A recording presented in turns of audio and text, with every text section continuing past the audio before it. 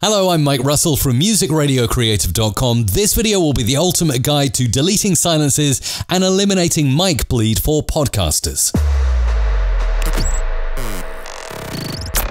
Right. Post-processing of your podcast.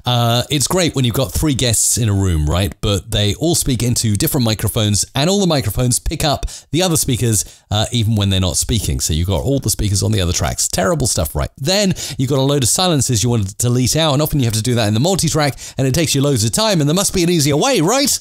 Yes, there is, and I'm going to show you in this video. So first of all, you'll see here we got Zoom track 1, track 2, track 3, 3 mics plugged into a Zoom recorder, picking up everything. So here's our speaker. This is a foreign language podcast we're currently working on at MRC. And here are the guests picking up on the same microphone in the background. Not good, is it? The same with track 2. Yeah, here's our speaker. And there's the background pickup. Not good, and it's a similar story for track 3. Speaker, background noise. So let's conquer the mic bleed first of all, using either a gate or a downward expander. I have demonstrated this on my channel before, but here's how you'd set one up with really nice accuracy. First, you select a portion of the audio where the speaker is not speaking, it's just background noise, and you go into Window, Amplitude Statistics, you scan the selection you've just selected. It gives you a magic number here, peak amplitude minus 14.59. Let's call that minus 15. And then we go into effects. We'll go into amplitude and compression. We'll go to dynamics. And let's, for this one, set default. Switch on auto gate. We'll set the threshold as minus 15. The magic number we just found as peak amplitude in amplitude statistics. And just going into the preview window now, boom, look at that. Look at how clever that is. That gate now is only letting through our speaker, and it's cutting out most of the mic bleed. Yes, there's a few little bits here and there, but that actually might be our speaker kind of going, or yeah, or whatever, and we obviously want to keep those in. So listen to how clean this is. No mic bleed whatsoever. How cool is this? And then eventually you're going to see the guest speaker will come in on their track.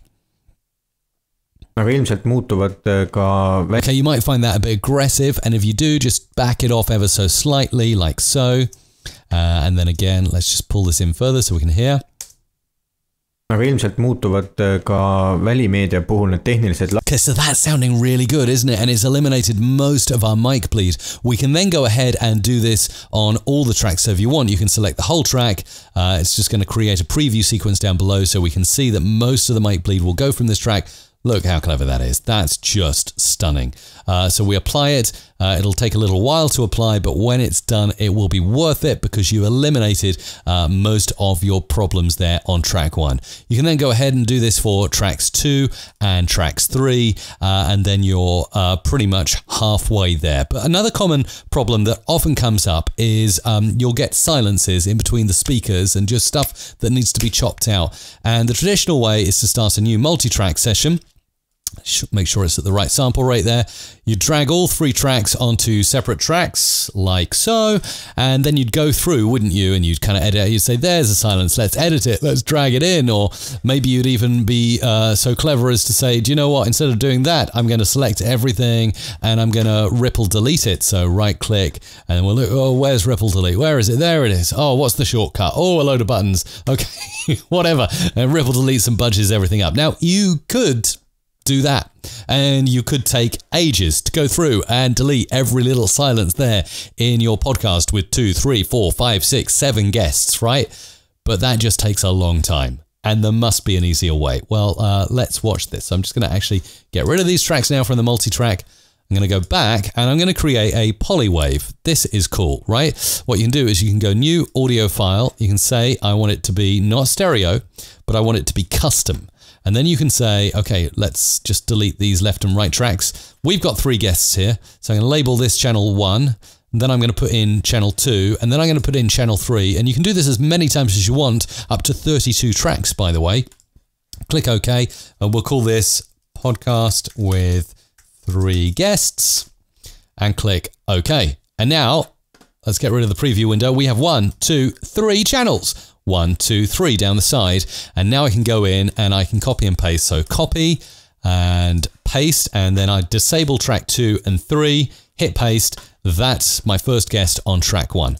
Then I can go to track 2, Command A or Control A, Command C, Control C, copy that guest over to my new track, disable track 1, enable track 2, boom. And again, zoom, here we are, copy, all copied, back over here, enable track 3, disable track 2, boom. Okay, let's get that all going on. And then, really clever thing, deleting silence is automated in Audition by going to Window, and we're looking for diagnostics here. We're looking for delete silence. Let's go to default. You can obviously change this. You can change your settings, you can find your levels and all of that kind of stuff. I'm just going to leave it as default, for example. Scan. It's going to go through all 3 tracks, find silences in common with all of those tracks. Boom. There are all your silences. If that's the kind of work you'd spend up to hours doing in the multitrack, right? Editing out all those silences. Well, now with one click of a button, delete all, and a few seconds for Audition to do its bouncing beach ball thing and calculate all those silences in 3 tracks at the same time. It'll go through, it'll say, and I'll speed this up because it'll probably take a few minutes, but it's still shorter than you going through and doing it in the multitrack yourself, right? And there you go, ticks next to all of those fixed problems, 156 problems detected, 156 problems repaired. That's 156 times of your work reduced in the time it took you to go to the kitchen and make a cup of tea. So that's all done. Now you'll notice I didn't do the reduction of mic bleed on track 2 and 3. I just simply didn't want to waste your time and do that. But obviously you would do that, so you'd have 1, 2, 3 clean tracks. And then you can do the fun editing, the stuff, you know, as a podcast producer or host that's producing your own show, you kind of want to do, which is tidy up and edit out words and, you know, the fun things rather than deleting silences and reducing mic bleed and making edits. Now you can go into your multi-track session with that polywave that we created with 3 different tracks. We can actually access those 3 separate tracks by popping down this triangle here. Boom. Track 1, 2, 3. They're all mono speech tracks. And we can say, put in track 1 here, put in track 2 here, put in track 3 here. And now with your mic bleed sorted and your silences deleted, you have got just the fun bits left. And that is how Adobe Audition can save you time as a podcast editor, a podcast producer, and make you sound awesome while just making more cups of tea, I think. Anyway, go and enjoy a cup of tea. If this helped you, please leave a comment down below.